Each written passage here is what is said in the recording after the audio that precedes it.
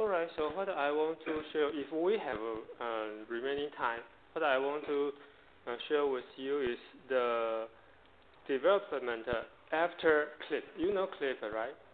And CLIP was published 2 years ago, and there are many following researchers doing try to improve or investigate some problems in the language and the visual model. So this is the chart. You can see CLIP was published around 3 years ago, and there are a lot of following research. Okay. And if we have time, you will see 2 very, very new papers. This is the mismatch and the 77 tokens. They are so new, so that the 77 token was just released 5 days ago, and the mismatch was just 7 days ago. Very, very new paper, and very, very interesting. Okay, so but let's start from the beginning. Okay, so after CLIP, okay, someone want to improve it. Therefore, there is a BLIP. Okay, it's very. So I think when they coin the term BLIP, they try to mimic CLIP. Okay, so they choose the word. Hey, what does it mean? It means, okay, when you, for example, we have line 500, line 300. They are images crossed from the web. But how about the quality of those captions? This may be a problem. Why? When you take a look here, okay, for example, this image, okay, and its text from the web is a week spent at our rent bench house in somewhere. Does it make sense? Is it the proper description for the image? Apparently not. Okay. And when you see some other example of this, it looks like a very ancient house, and the caption is what? That's what a sign says over the door. Again, it doesn't make sense. It means when we use lion or some other data set, whose images and captions are gathered from the web, you need to be careful. Those captions are not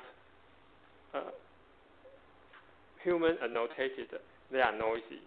So how to deal with the problem? It is the question addressed by the BLIP. So this is the architecture of a BLIP.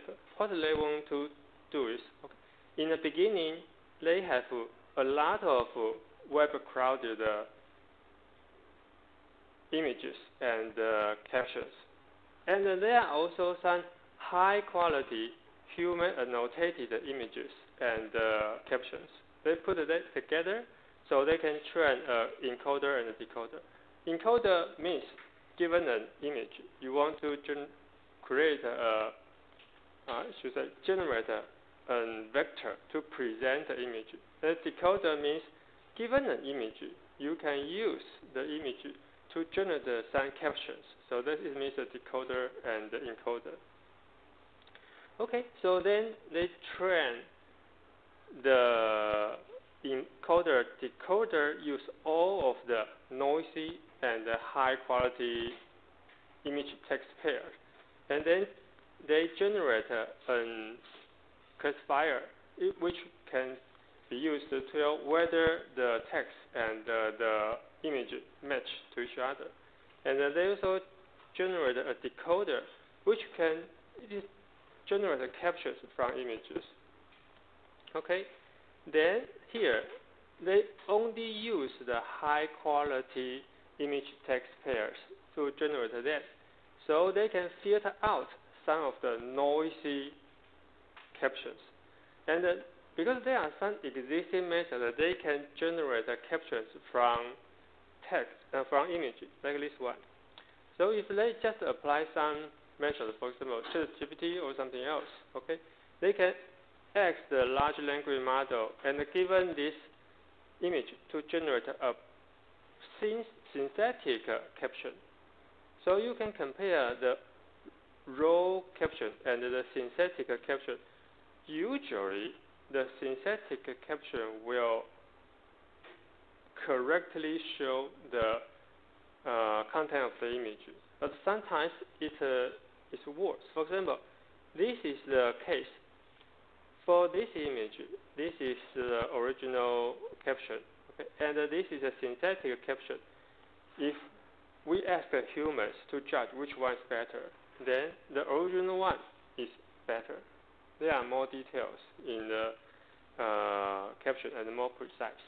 Okay. But this is a relatively few cases. Okay. Therefore, in this case, they need to train several network architectures together. First is like BLIP. That is image text contrastive learning. Okay. This means given the image, okay, they will generate the image representation through vision transformer. And given a caption, they will use another text encoder so that the vectors in the image space and in the text space, they will like each other. That's what BLIP did. And they also need to do something is image text matching. So this is another task. And also this language model text is here. They need to train the three texts at the same time. So that is the core idea of BLIP. Okay, so this is their data set. They collect image and text pairs from COCO, Visual Journal, SBU, and conceptual captions, and Lion. Okay, some of them are high quality data samples from COCO and the Visual Journal, and some of them are noisy, the Lion, because Lion corrupts all data from the web. Okay, and then test the data set on COCO. So let's take a look of what the COCO data set look like. So there are, for example, images. Given an image, then we will see a caption, and those captions are man-made, so the quality is very high. And the COCO caption that in 2014, the COCO dataset was released, and in the beginning it was object detection segmentation dataset, and 1 year later, some other researchers provide more captions for the dataset. Okay. As a result, there are more than 330K images and more than 1 million captions, and the AV image has 5 captions. Okay, let's take another dataset. It's net Flickr 30K. Okay, so this is sample. 30K means there are 30K images, and there are 5 captions per image. So you see 2 examples here. Okay. And there's another dataset called no caps. Okay, it's like a COCO, but the problem is COCO only addresses 80 classes, and the researchers thought that is not diversified enough. So they want to extend the dataset, become no cap. And let's see some examples. So there are 3 types. For example, jellyfish, the object was not addressed in COCO. So for these classes, they call it out of domain. The domain means COCO's domain. And the near domains, some objects in the image are available in COCO. For example, man, but some of them are not. For example, the trumpet. Okay. And also there is in domain. It means every object in the image are covered by the COCO 80 classes. Okay, so let's see the result of BLIP. So if they use the smaller dataset, it means there's no line. only the other 40 aspects, and train their BLIP architecture with a captioner and a filter. They generate the best results. Okay. So the table wants to show, okay, their architecture is effective and useful, and with more training samples, although some of them are noisy, they can generate better results. Because what?